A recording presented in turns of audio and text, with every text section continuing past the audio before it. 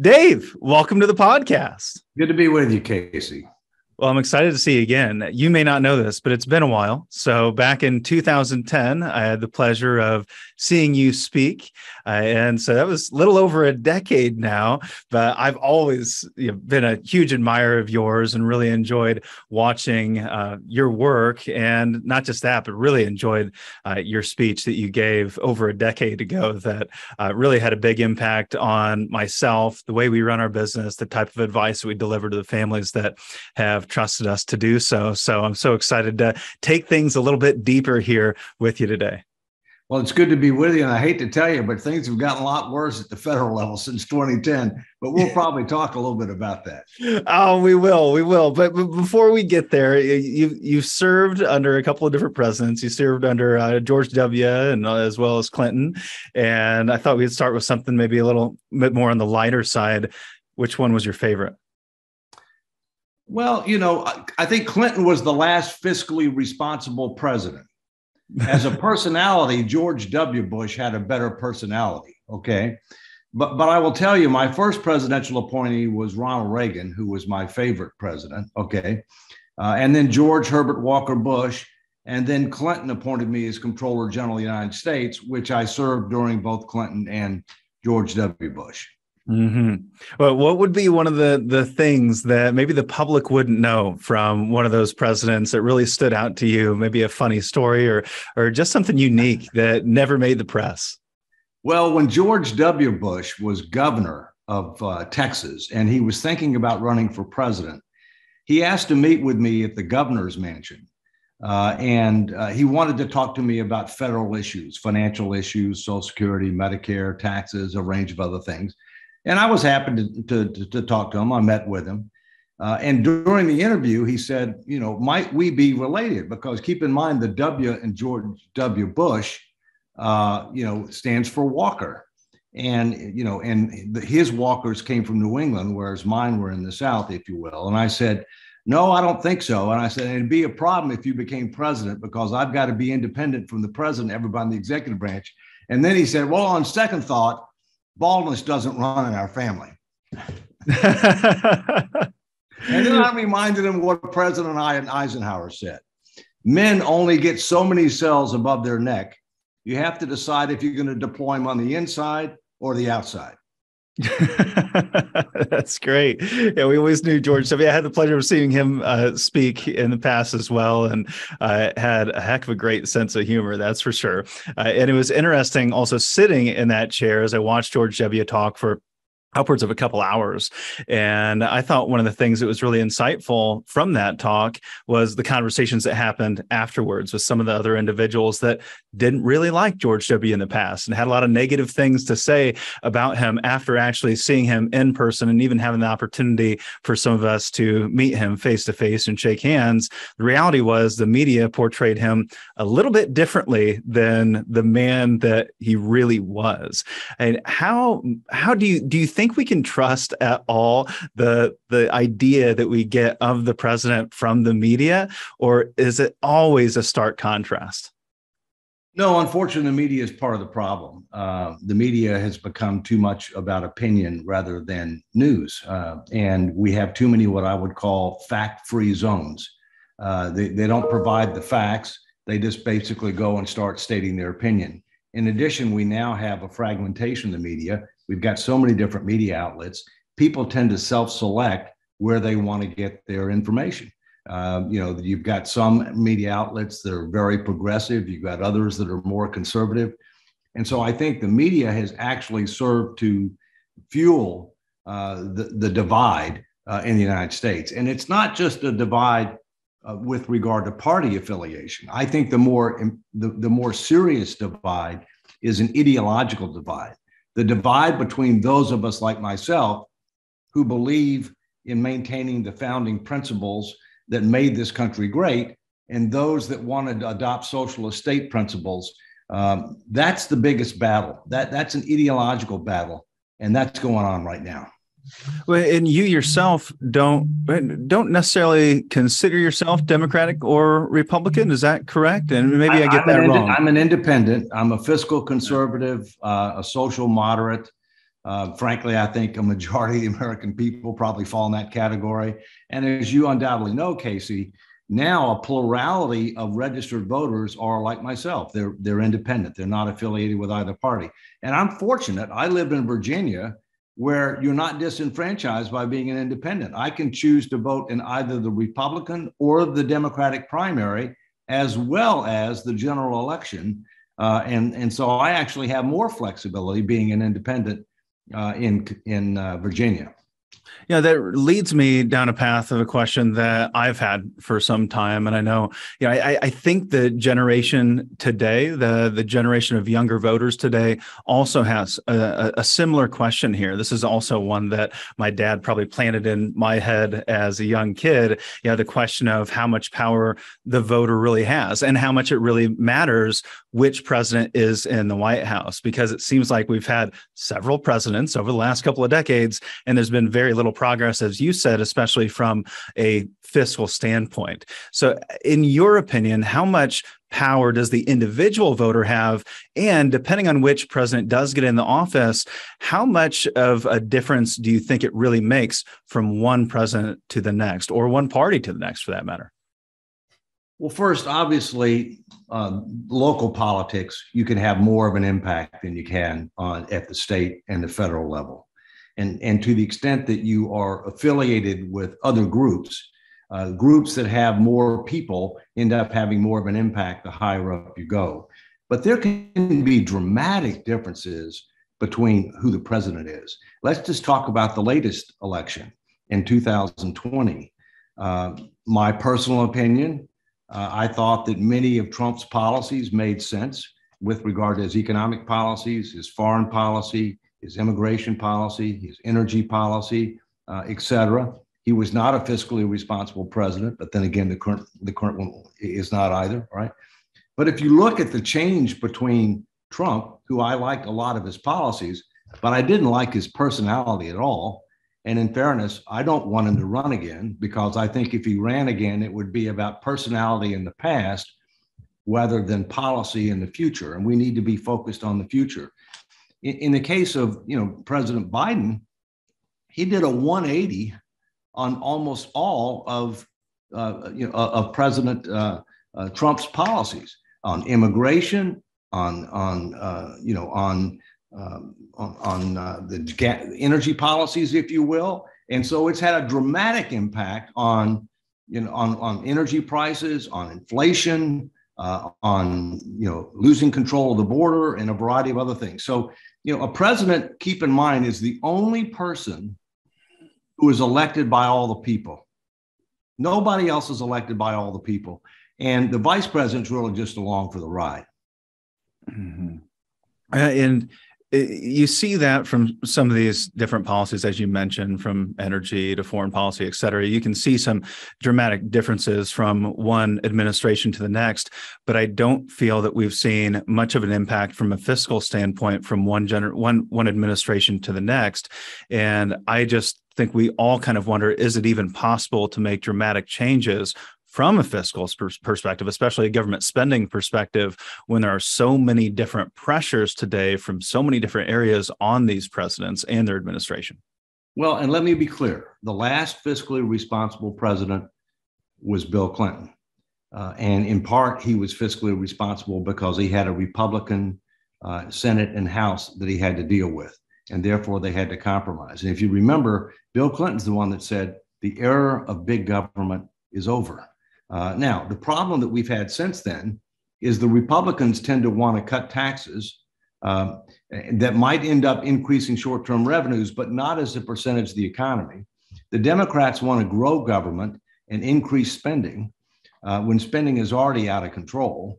The combination of less taxes and more spending hemorrhages the bottom line, further increases deficits and accumulated debt burdens.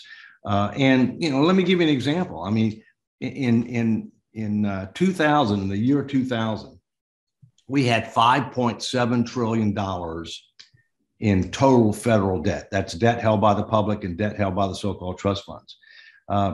Now we're over 30 trillion.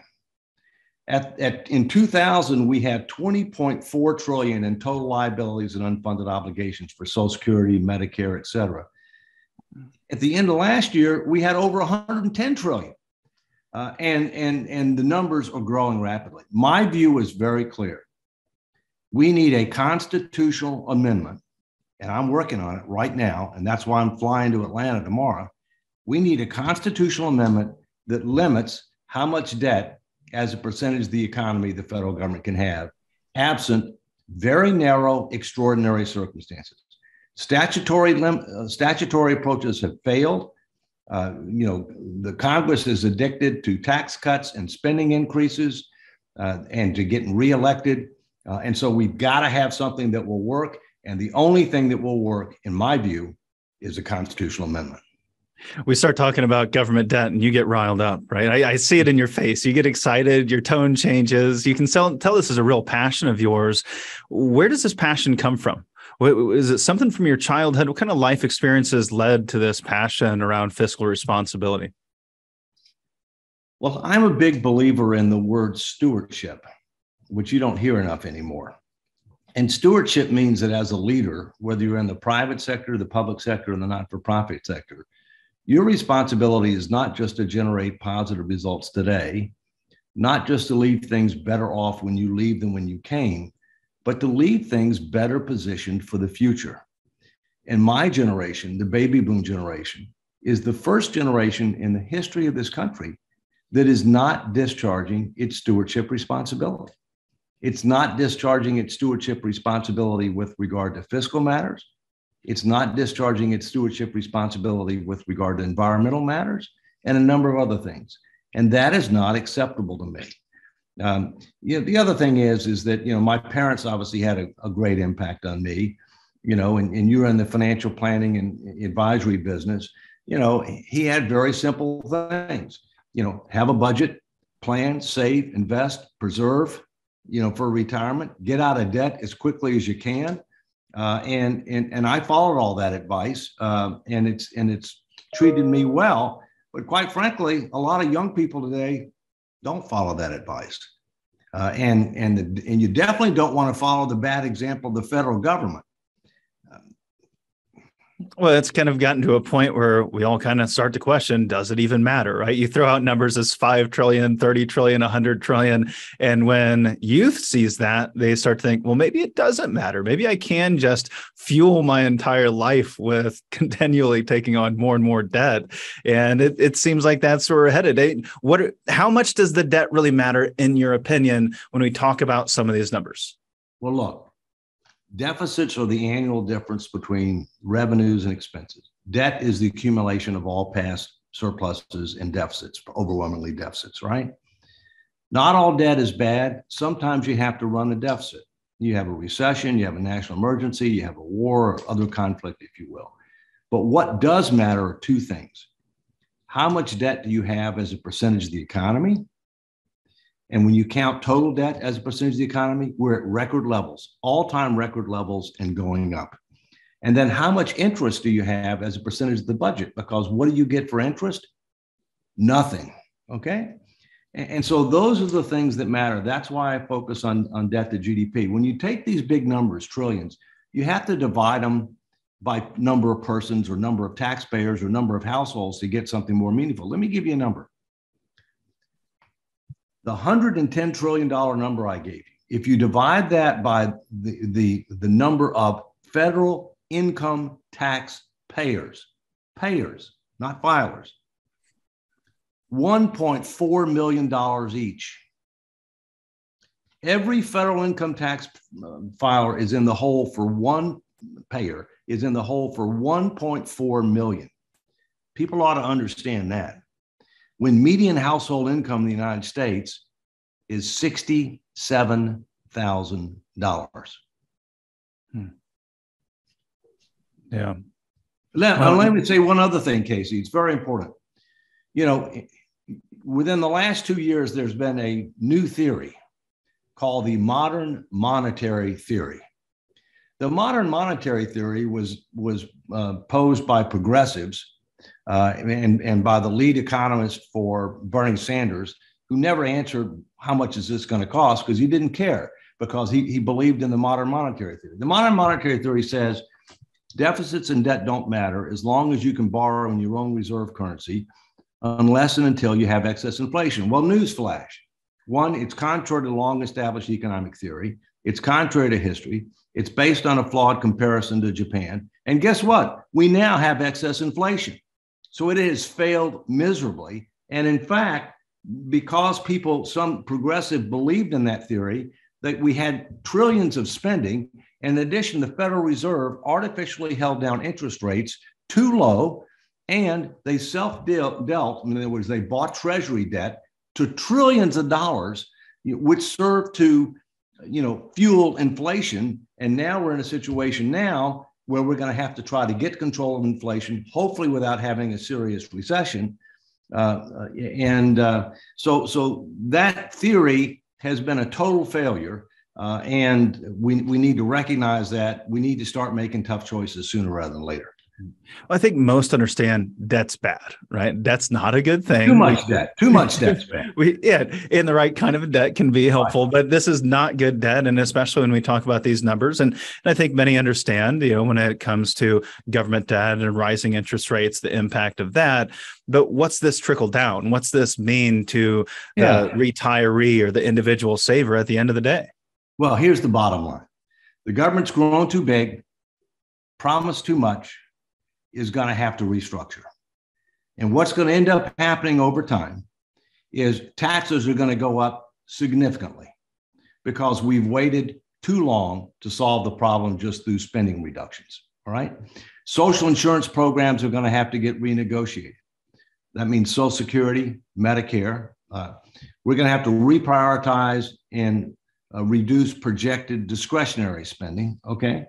And all those things mean that people need to be thinking about what's likely to happen and what does that mean to me, meaning the individual, and their family. And that's what I talk to people about. I don't just help them understand where we've been, where we are, where we're headed, what's likely to happen. I help them understand what does it mean to them and what do they need to start thinking about with regard to their savings, their investment, their insurance, and other things in order to make sure that they are best prepared for the future. Mm-hmm.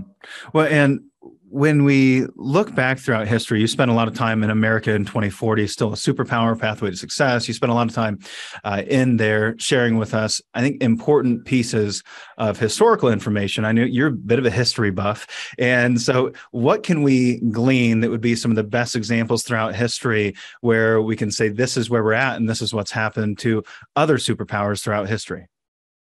Well, let's take Rome as an example. Rome was the longest standing republic in the history of mankind. The empire lasted much longer than the republic. It became more autocratic when the republic fell. There are several common denominators between Rome and the United States today. Rome fell for several reasons: fiscal irresponsibility, political incivility, moral decay, inability to control its borders, and overextended military. Does that sound familiar? It sounds a little familiar. Yeah, and one of the things there are four things it takes to become a superpower, a global superpower: economic power, diplomatic power, military power, and cultural influence.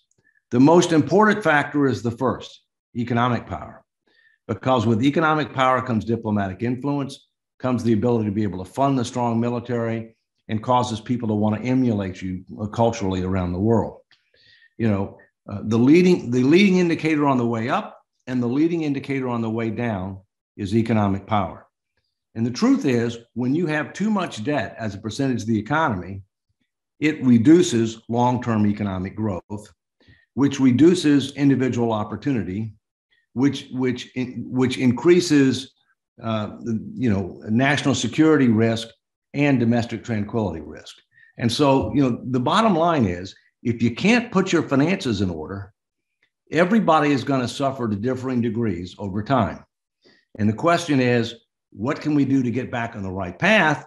At the same point in time, what do we as individuals need to do to try to mitigate the risk to ourselves and our families? Mm-hmm. Well, I wonder sometimes what keeps you going. It's been a couple decades that you've been beating this drum, and yet we haven't seen the progress that you would like to see. We haven't seen any progress, arguably. And what keeps driving you? I mean, most people, if they go out on the golf course and they can't get through a few rounds of golf, they may never come back. They continue to shank that ball for 2 decades. They're never going to pick up the ball again. So what makes you continue to beat this? And what makes you think that there's actually a chance that something's going to change? Well, first, I love this country. I love my children, and I love my grandchildren. And one day I hope to have great grandchildren. My family came here in the 1680s. I'm a member of the Sons of the American Revolution. My wife's family came here before mine. She's a member of the Daughters of the American Revolution. And so, I mean, I think we've had the good fortune. We've been to all 50 states. We've been to every continent. We've been to 100 countries. And we know what we have here and how precious what we have here. But we see it at risk, and we see it slipping away. And that's just not acceptable to me. It comes back to stewardship, right? I mean, it all comes back to that one word, stewardship, which we don't hear. Too many people living for today, not enough trying to take steps to help create a better tomorrow. Mm-hmm. And is it your belief that in 2040, we will still be a superpower? What are our odds? The answer to the question of still a superpower is yes, if, and no, unless. Yes, if we take a number of the steps that are outlined in the book, because half of the book is solutions. All right. First, you have to wake people up. Then you have to have a call to action. Then you have to show them a way forward. So half the book is about solutions. OK. So if we pursue those solutions, and they're illustrative, they're not the only way to solve the problem, but they're a way, then the answer can be yes. But if we don't, the answer will be no. All right. Give us some odds. I want that crystal ball. I'm not the only one saying this. Ray Dalio, who I'm sure you know who Ray is, as your listeners and viewers will probably know, he's the head of one of the largest hedge funds in the world. And he recently wrote a book talking about these issues. He didn't get into solutions, which is what I get into, but he got into the problem and comparing the U.S. to current and past great powers. And his bottom line was, America's on the decline, China's on the rise. And if things don't change, that's what the future is. Mm-hmm. Well, people often try to put me in a corner and want to know if the market's going to go up or down in the next 12 months. What are the odds? Now, if you had to do both, it's going to do both. They go up, down, or stay the same, right? No, if I think I got that from you. No, the crystal ball. If you had to pull it out, I mean, if you had to apply odds, what do you think our odds are from continuing to maintain our authority from a global perspective? Well, as long as we are the number 1 or number 2 economy in the world, as long as we are, one of the top diplomatic powers in the world, as long as we have the strongest military in the world, then we will have a lot of influence around that. But understand this, we're number 1 in nominal GDP, but China's already passed us in purchasing power parity GDP, and they're going to pass us on nominal GDP with, in the not too distant future.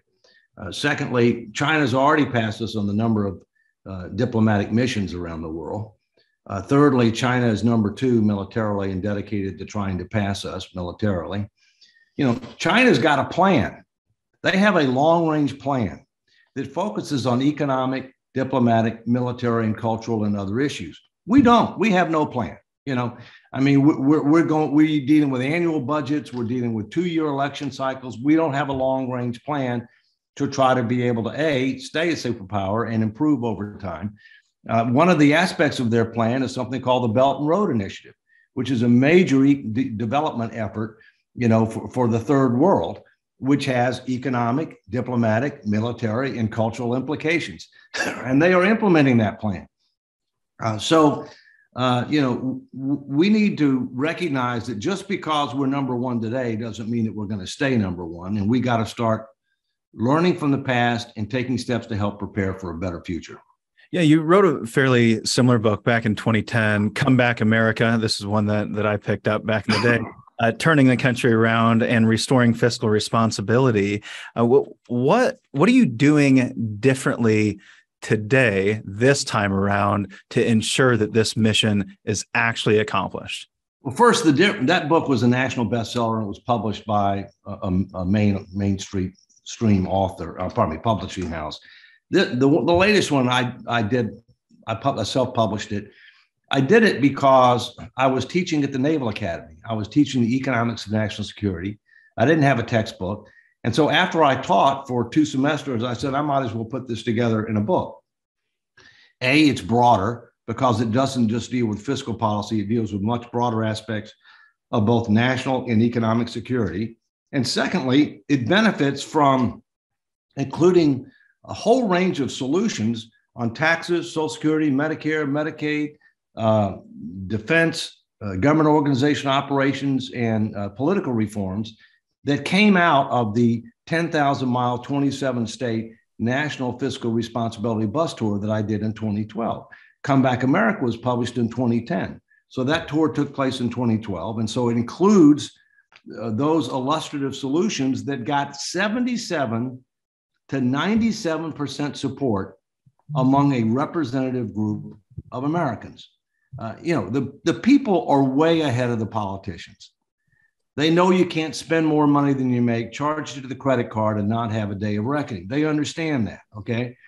And they're willing to accept tough choices if they're part of a comprehensive goal-based plan based on principles and values that bring people together rather than divide them apart. Last thing. Main thing I'm working on right now with regard to the fiscal issue is to try to make a constitutional amendment on fiscal responsibility focused on debt to GDP a reality. Shockingly, here's what we found within the last few months. There's 2 ways to get a constitutional amendment. The old-fashioned way, 2/3 of the House, 2/3 of the Senate pass something, send it to the states, 3/4 ratify. We've had 27. That's how they've all been done. There's another way. The founders envisioned that Washington could become so out of touch and out of control, or there may be certain issues, such as spending constraints, such as term limits, such as campaign finance reform, where Washington may have a conflict of interest and may not want to act on it. So it provided that if 2/3 of the states file an application for a convention to propose amendments, not to rewrite the Constitution, a convention to propose amendments, then the Congress shall, non-discretionary ministerial responsibility, set the date and place for a convention. Well, 2/3 of the states is 34. Guess what? We recently found out we had 39 state applications in 1979. Congress never did anything. It never did anything for 2 reasons. Number one, it didn't assign responsibility for anybody to keep the records and count.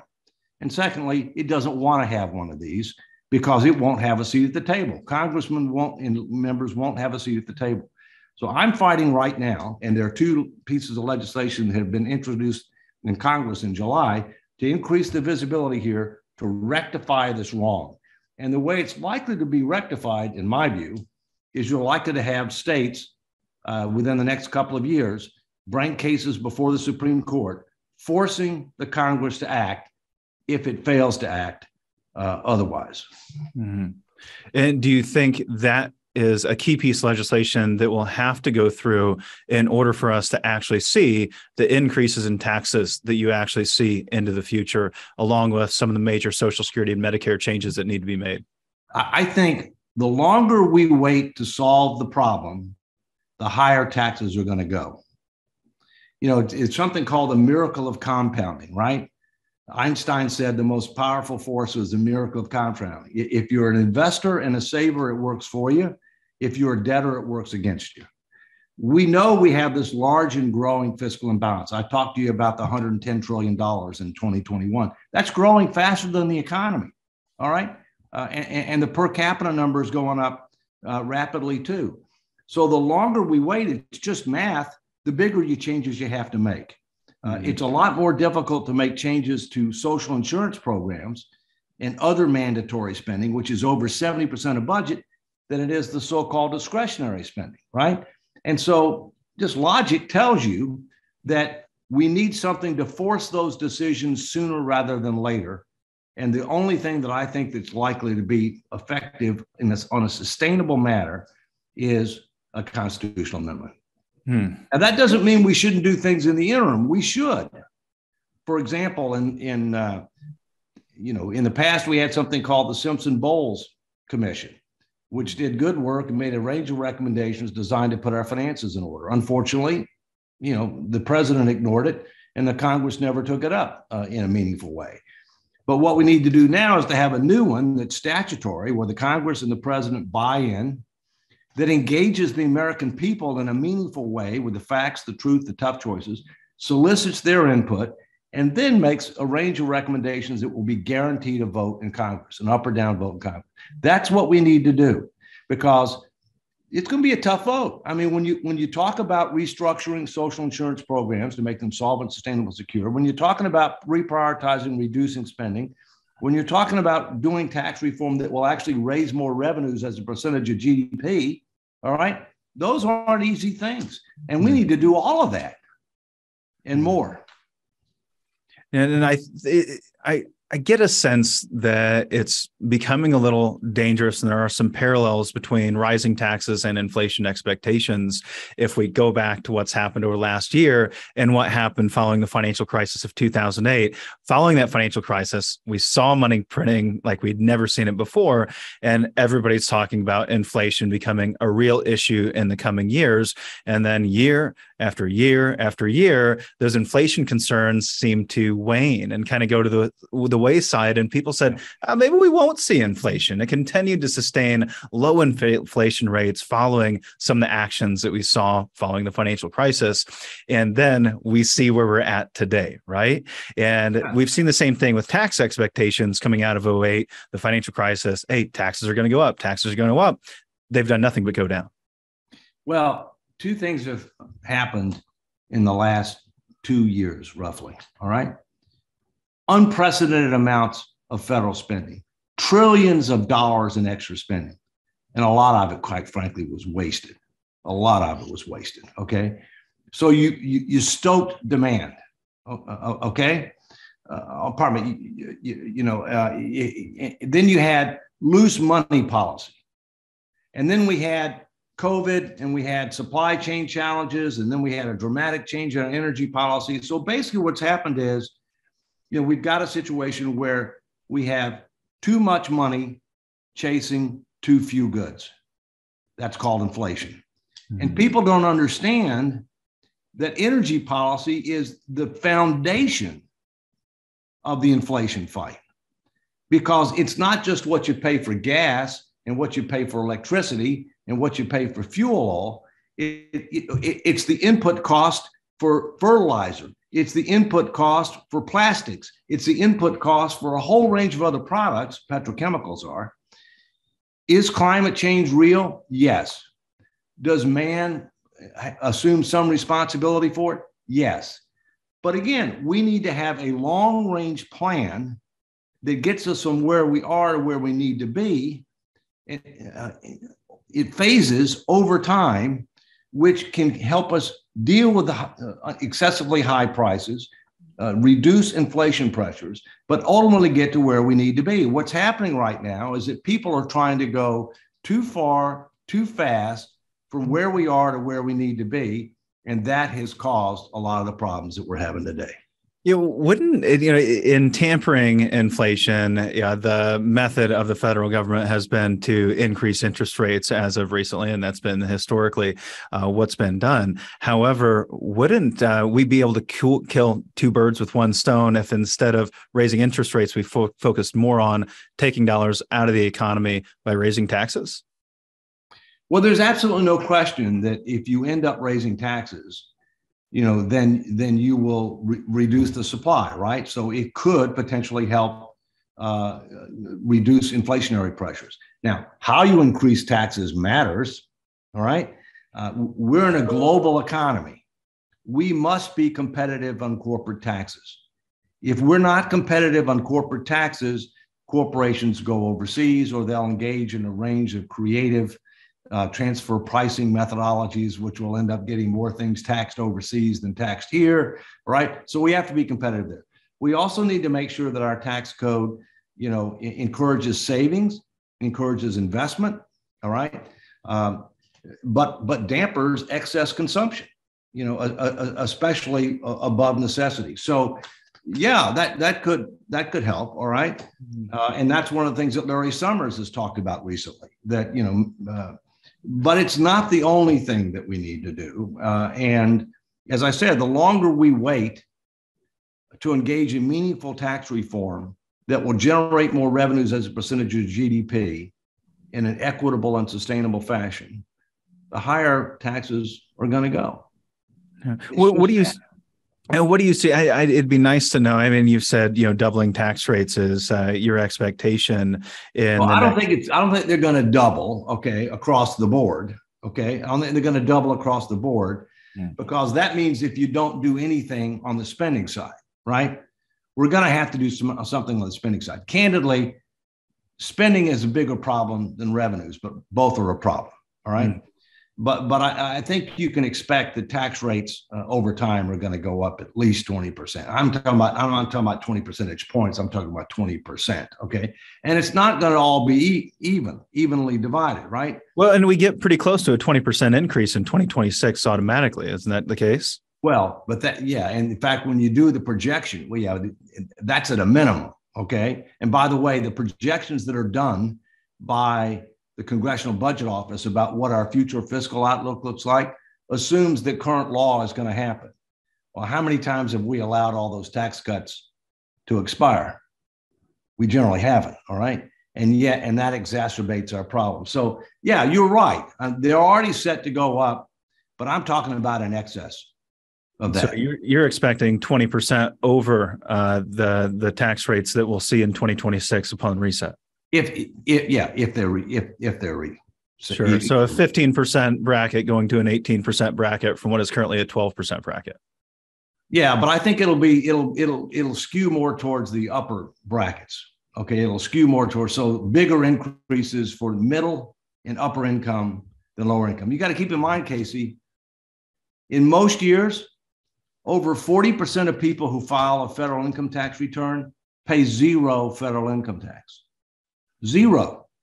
And about 20% of the people who file a federal income tax return every year get a rebate. About 20%. In other words, they not only don't pay any federal income tax, they get money back through the earned income tax credit, child care refundable tax credit, et cetera.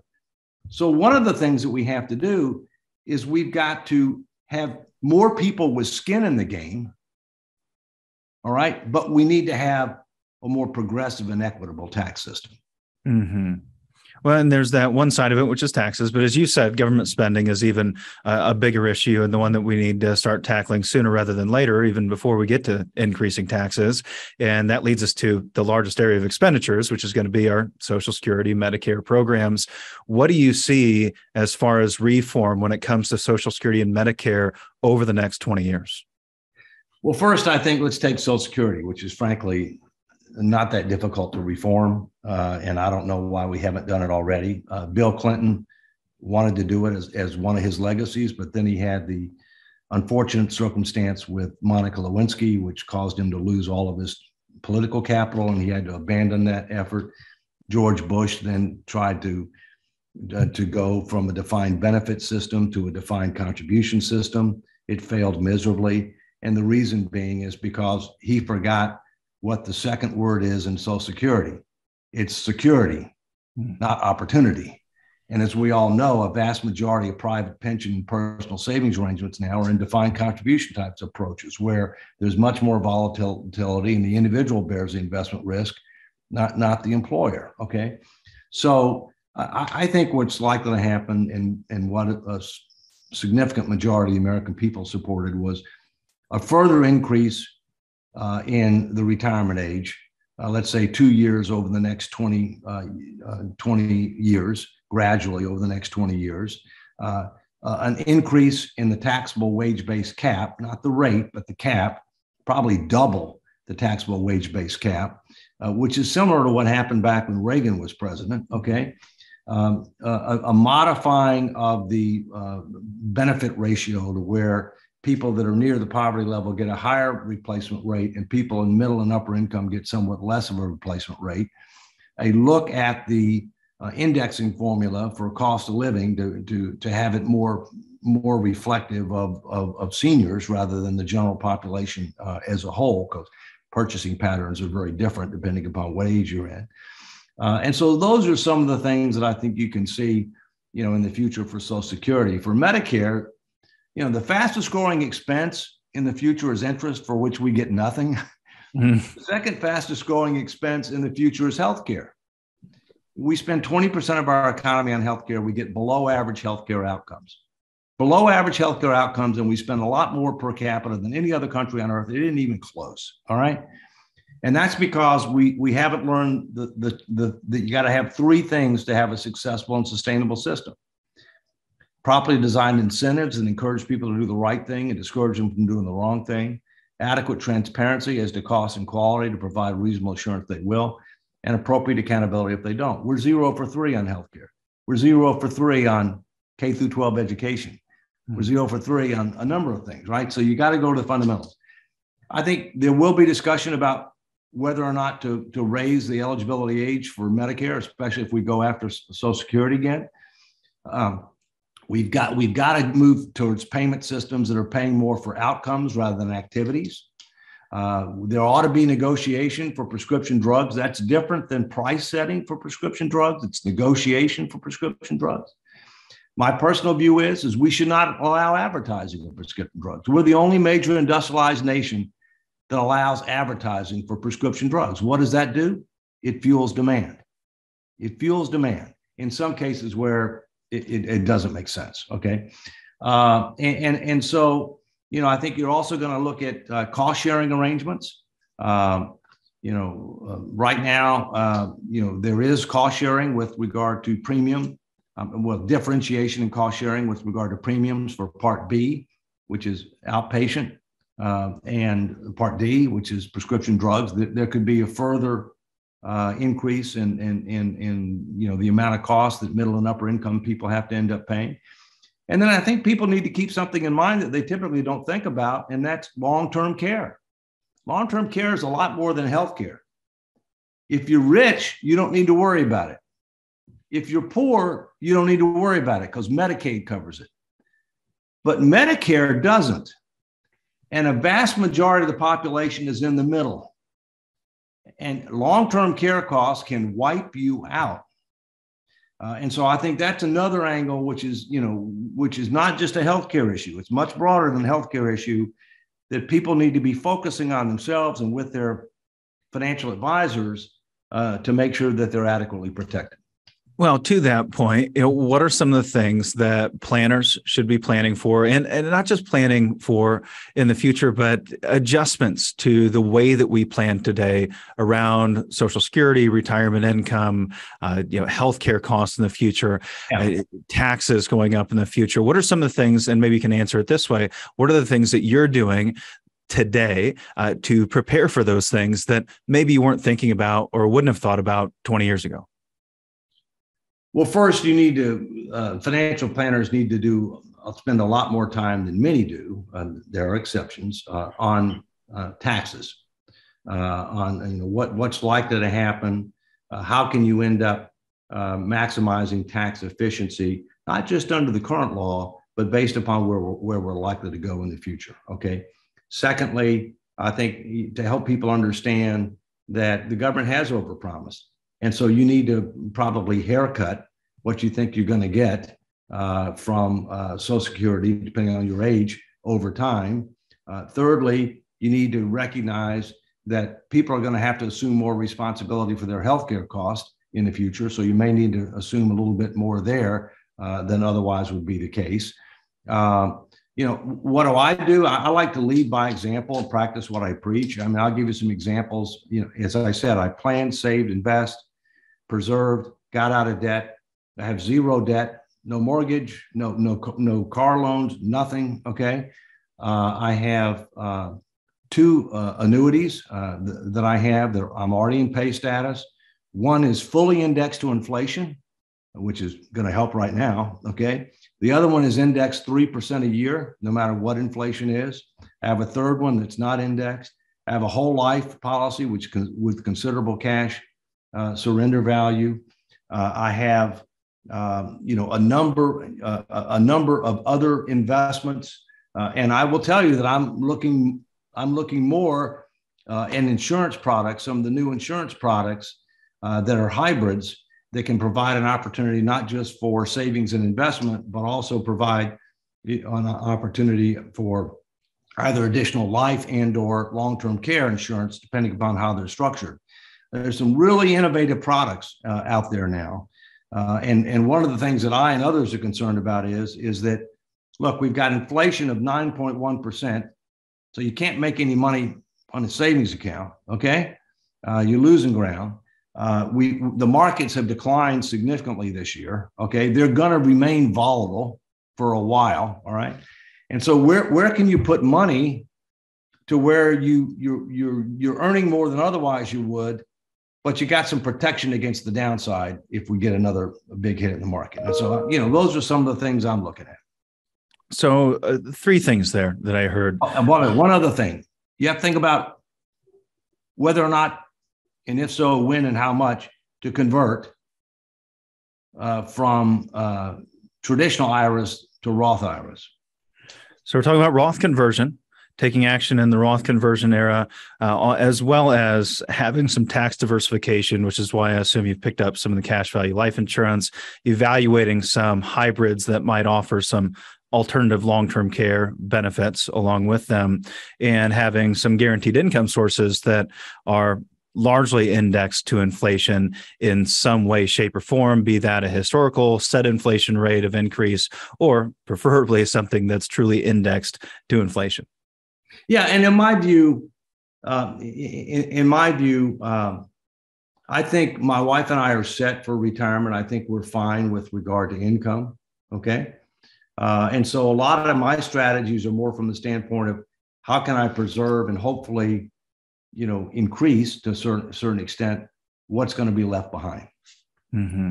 Well, that's all great, David. I know we're coming to a hard stop of yours. And since we're on the retirement subject, I want to close out the conversation with a philosophical question for you. And that is, what does, the podcast is called Retire with Purpose, what does retire with purpose mean to you? What it means to me is that it's a period of time where you're no longer working for income, and you are deciding to spend your time on areas that you've had a long-standing interest and hopefully where you think you can make a difference. It's also being able to achieve probably a better work-life balance or better balance in life. You mentioned earlier about golf. I took up golf 7 months ago. I didn't have time to take up golf before that. Okay.